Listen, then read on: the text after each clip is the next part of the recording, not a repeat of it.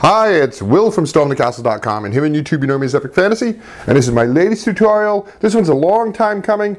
This is part 2 of how to make an 8-inch reflector telescope. And in this part, well, let me see. In this part we make the base, the stand for the telescope.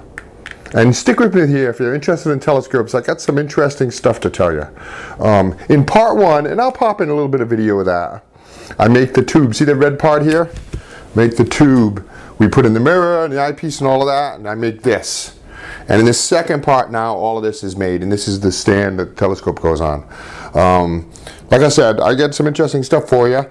You're going to want to hear this if you're interested in telescopes. But let's do the intro, and then we'll launch into the whole thing, okay? Thank you. Dioramas, origami, catapults, and treasure stays, telescopes, terrariums, bonsai trees, and paper games, swords and shields, and real blacksmithing, model rockets, animation. I teach the art of real creation. stormthecastle.com. Let's make something. Okay, welcome back. So let's take a closer look here, and I'm going to turn the camera sideways for just a few seconds, just so you can get a look at the whole telescope. And I know this is awkward, but there we go. See? Now, there's some wonderful things about this telescope that I really love. This is my own design.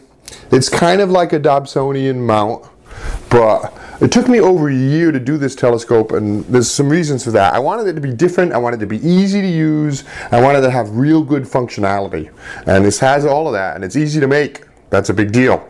And I call it the cabinet mount. And let me show you why. Down here is an actual cabinet. And I'm going to explain the reason for that in a minute. But first, let's take a look at this. I use something called a Lazy Susan for this. So it's very easy, very smooth to move. And this is just a couple of parts I picked up at the Home Depot for this. Go that way, go this way, see? So very simply, oh, let me turn this sideways. All right. Well, you can very simply look at anything in the sky in any position, and it's very comfortable to do. See the way that is? It's very easy to use. You know, it's down like this, and then you do this to get just about anything in the sky. And even when it's at zenith, it's still very easy to look in, and I love that. So I made this to my size, and you can make your telescope to your size.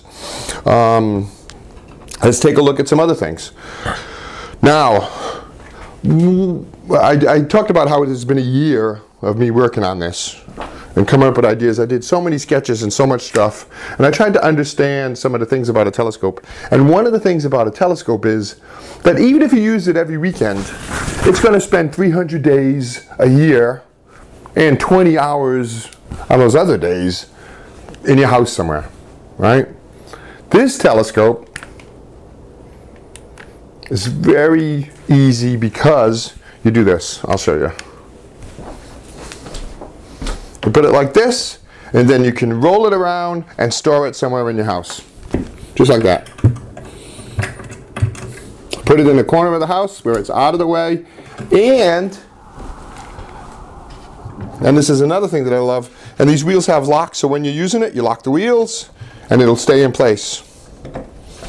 Like when you take it out at night and you use it, or when you're storing it, you can lock the wheels and it stays safe.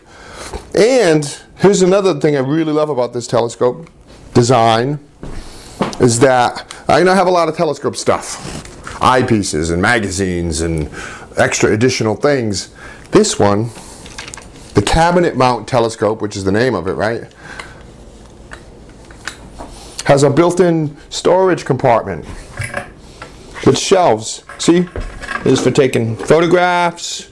Got my binoculars down there. I got my solar viewing stuff, and I made a little drawer for my eyepieces and my usually used stuff. See that? A little bit of foam, my eyepieces and my different things, right angle, barlow, stuff like that. And that goes right in there.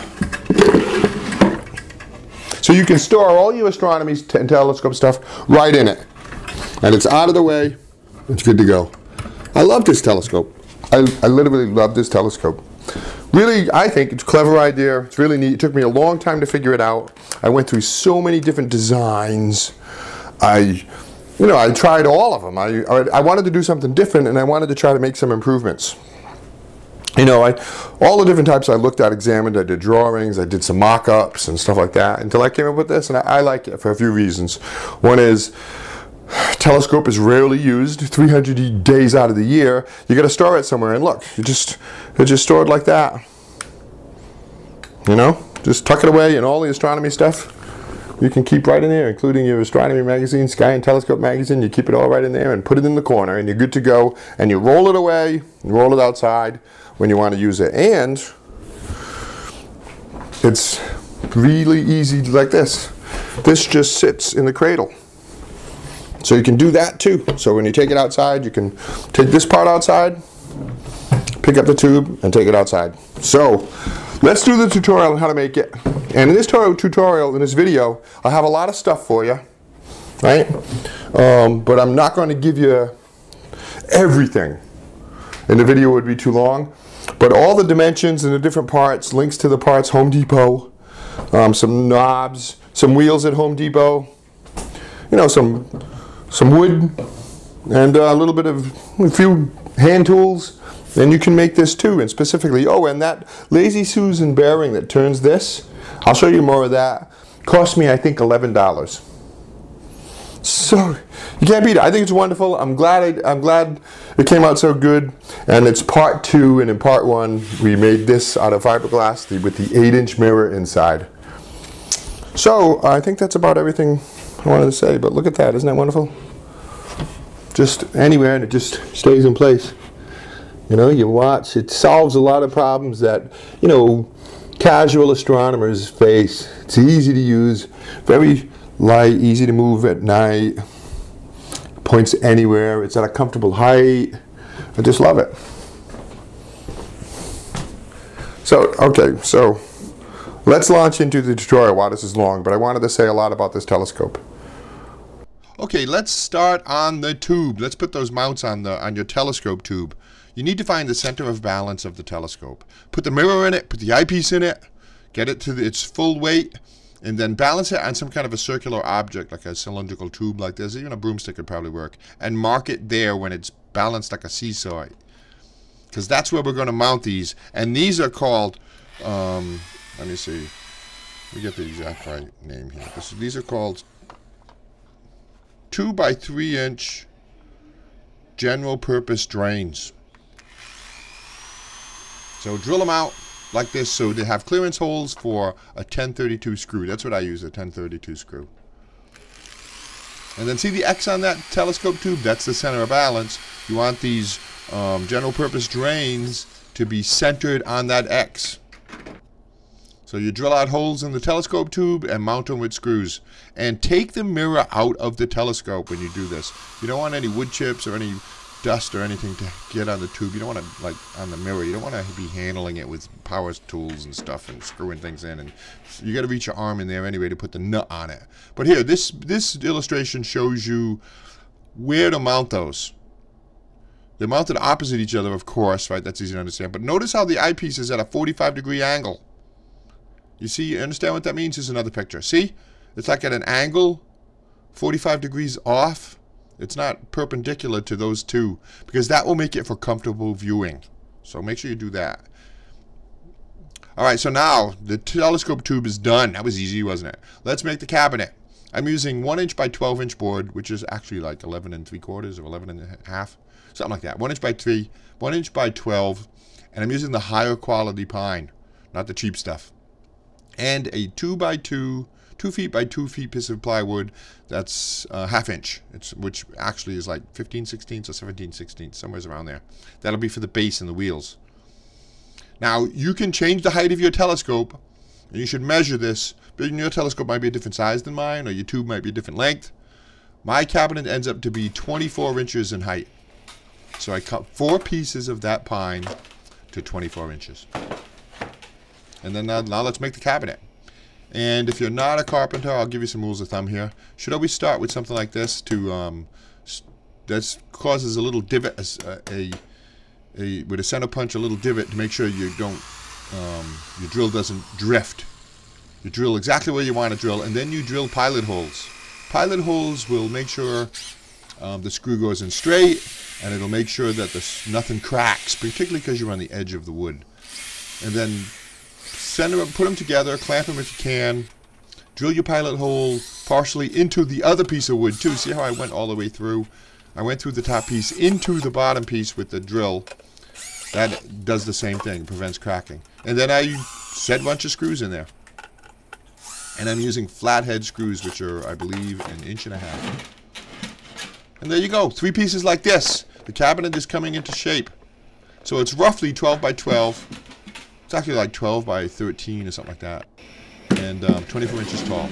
And then I cut 4 pieces for shelves. And, well, technically, 1 is a top, 1 is a bottom, and 2 are shelves. And then I did the same thing. I screwed those in, did pilot holes, screwed them in, used flathead screws, and now we have our cabinet. Not too shabby. Anybody can do this. A saw, hammer, drill, you'll be fine. It's not that. Now the base, I put that cabinet on plywood, measured around it. I put the wheels at the corners, measured around them, and then I cut that whole piece out. See? Kind of easy to figure. And then we've got a beautiful little base, just like this. Then you cut out clearance holes, through holes, for your wheels, and get yourself some good sturdy wheels with locks on them. You want the locks. The locks are important. And sturdy. The higher, the stronger you can get, the better. And fully rotating wheels. Wheels that rotate all the way around. I don't mean on the pivot of the wheel. I mean on the mounting platform. They rotate. And then screw them in. But these wheels are rated at like 100 pounds, which is way more than enough I need for this telescope. I think 80 pounds or 100 pounds, maybe 120. And that's just something to consider. So now the final and 4th piece that we had cut. We're going to put some hinges on the side. You can go left or right. Doesn't really matter, I guess. There is a standard for doors. I'm not sure. I forget what it is. Cabinet doors. I think there's a standard. But I'm a lefty, so this is probably backwards. But I'm on a couple of hinges. One near the bottom. One near the top. And then screw on the door. Easy enough. What the hinges cost me? $1? But look. You have a cabinet. It's on wheels.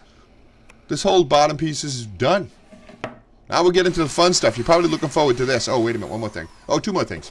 Put a nice little knob on this. And I had fun looking through the knobs at Home Depot. I love this one because it's like a crystal ball, but it's also like a little universe. Just reminding me of a little solar system object. And then I put a hook, a latch and hook to keep the door closed. And that's it. Now the cabinet's done. Now we get to the fun stuff. You're wondering about that Lazy Susan. But look, let's take a look. This is what we got. And we need some kind of a thing. We need some kind of a yoke, a fork yoke. So I made some foam board ones to get the right size. The important thing here is that it's going to be high enough so as you pivot the telescope, it doesn't rub on the cabinet.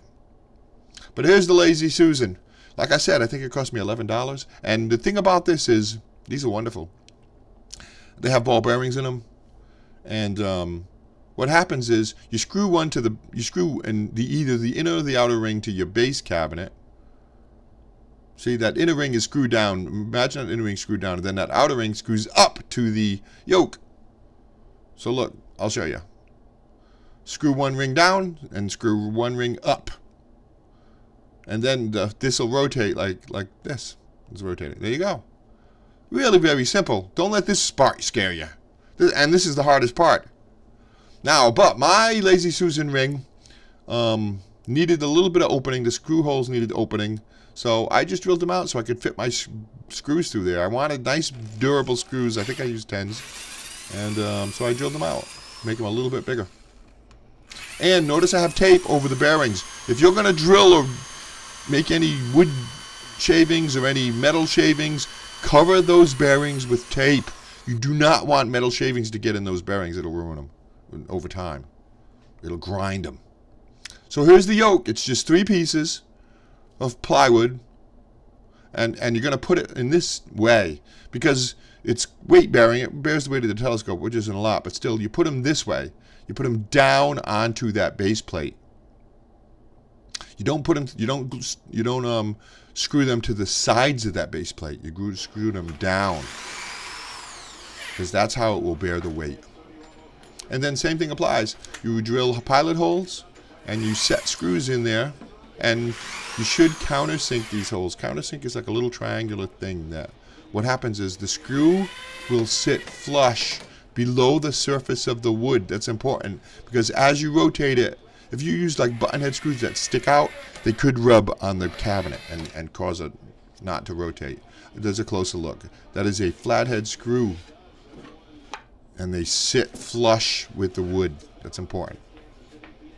I'll show you more about that. So there you go. There's the yoke. So now this part, you buy one of these, and this is called a drum trap, a 1.5 by 3 inch drum trap.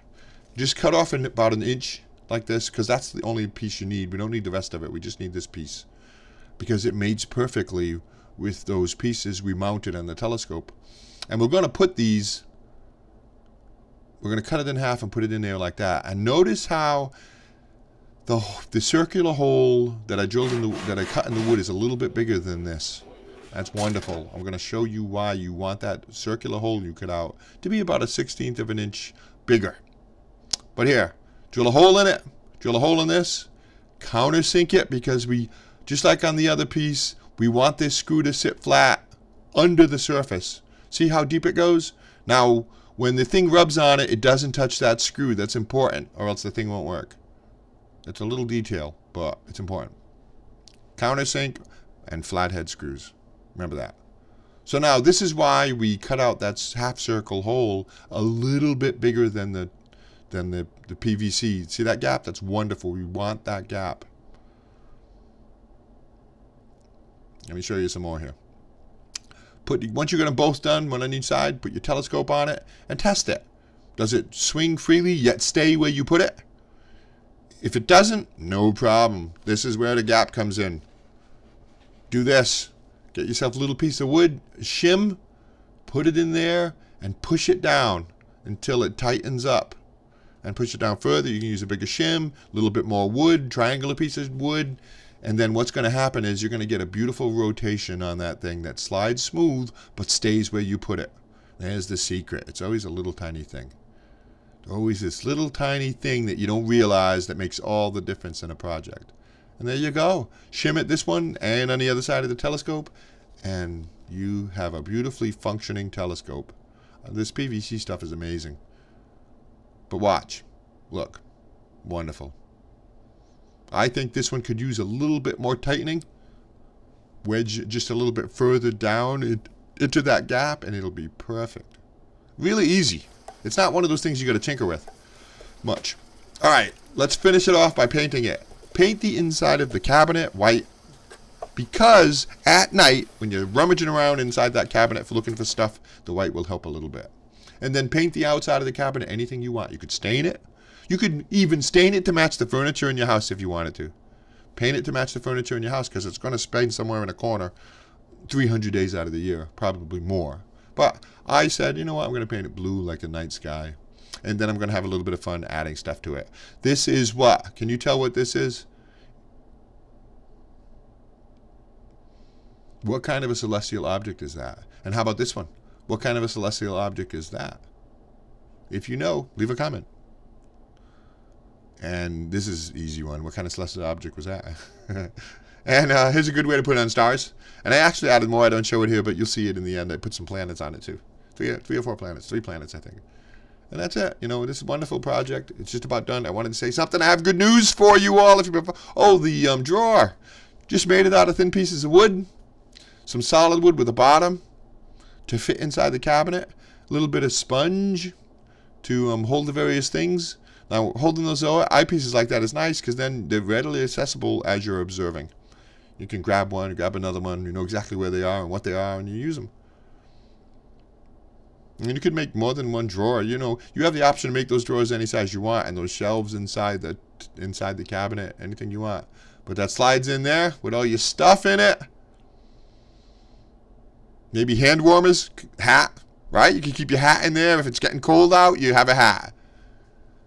Finger gloves, whatever you want. Snacks. And there we go. Our telescope is done. Yay, I love it. I got good news for you folks. If you're into the telescope stuff and you follow my stuff, I got around 30 videos.